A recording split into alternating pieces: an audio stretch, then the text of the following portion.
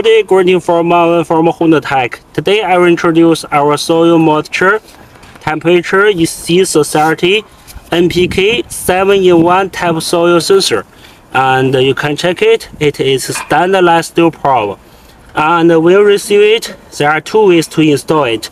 The first way, just insert it vertically to the soil directly, and then insert it more compact as far as possible, and then bury the soil as compact as far, and so it keeps it high accuracy. And it is the RL45 output with a standard Modbus proposal.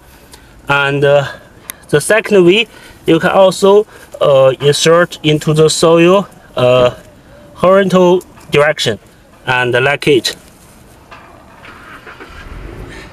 Just insert it more compact, and then bury it compact directly, and keep the output here.